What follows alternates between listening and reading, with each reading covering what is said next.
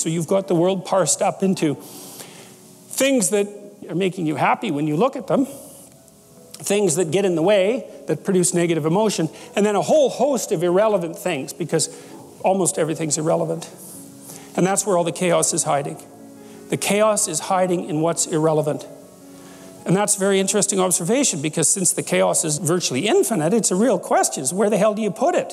Well, you put it in what you ignore. And you can ignore it as long as it isn't actively interfering with your movement forward. You can assume that it doesn't matter, that it isn't matter, that it doesn't matter. Same thing.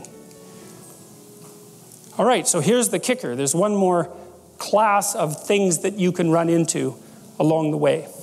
And this is where the chaos breaks through.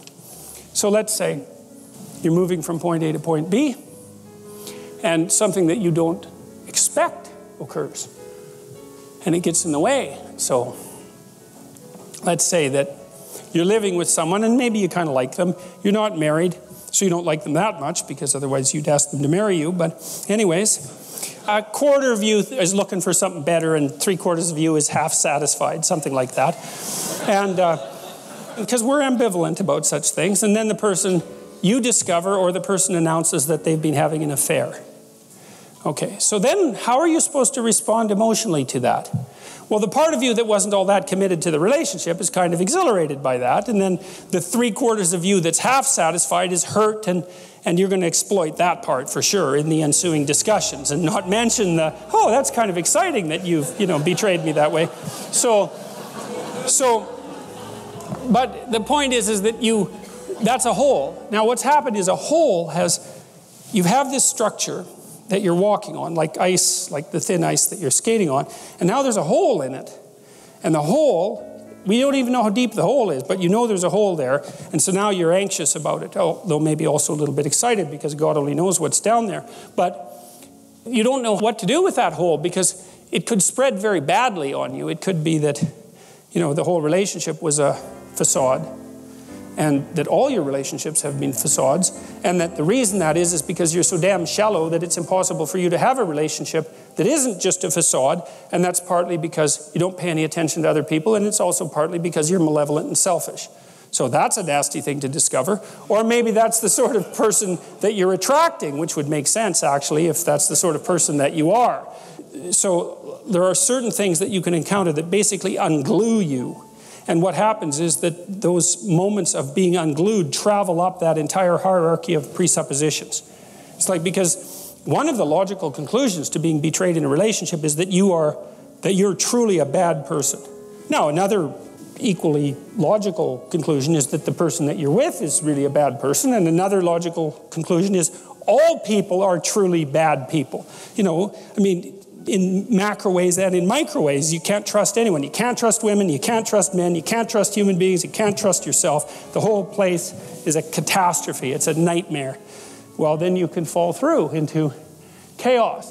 Or maybe, you're supposed to be getting a promotion at work. That's good. You're all chipper about the promotion at work, and you walk into your boss's office because he or she wants to see you, and they say, well, we've reviewed your performance over the last few years, and your performance has been somewhere between mediocre and decent, and we're downsizing, and see you later.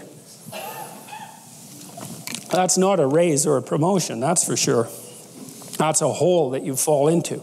And the question is, well, what do you make of that, right? How do you frame that? How do you take that emergent chaos and make habitable order out of it? You don't know. Is the whole capitalist system rotten to the core?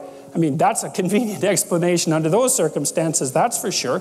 Were you working for a psychopathic son of a bitch? Did you make the wrong choice in university, and was that your father's fault because you never did what you want, or was it your fault for not standing up to him? Or is it a dying industry, or is maybe this a wake-up call that you should go do something else that you've been waiting to do, that you've actually wanted to do your whole life, and that's why you're doing such a miserable job at your current occupation because you're bitter and resentful about the fact that you never did what you want? I mean, you don't know. It's all of those things at once. And that's very stressful, because all of those things at once is too many things. And that's the reemergence of chaos. That's the flood That's the return to the beginning of the cosmos. That's another way that it's been represented mythologically. It's that you voyage all the way back to the beginning of the cosmos when there's nothing but undifferentiated chaos, and that's what you're confronting. And maybe it's too much for you, and often it is. I mean, that can be traumatizing. It can hurt your brain, you know, it's just too much for you to bear. But it doesn't matter, you're stuck with it. And so how do you respond to that? Well, some of it is catastrophic negative emotion. You freeze, and that's protective. And maybe you don't even want to move. You don't want to bloody well get out of bed for a week, and that's because your body is reacting as if the bedroom floor is covered with snakes, and the best thing for you to do is just not move, just freeze. Not a pleasant situation to be in, because you're hyper-aroused, very, very physiologically demanding, and there's zero about it that's productive, except maybe the snakes won't see you. But they've already seen you, so that isn't helping very well. So you've got all this undifferentiated negative emotion, anxiety, fear, hurt, anger, guilt, shame, emotional pain, the whole plethora of catastrophes. And then maybe on the other side, lurking down there is, thank God I'm done with that job. I just bloody well hate it. I drag myself off to work every day.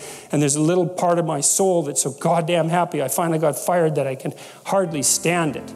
You know, and maybe you don't even admit that to yourself because, well, that would mean that all that time you spent at the job was just sunk cost. You're deluding yourself the whole time.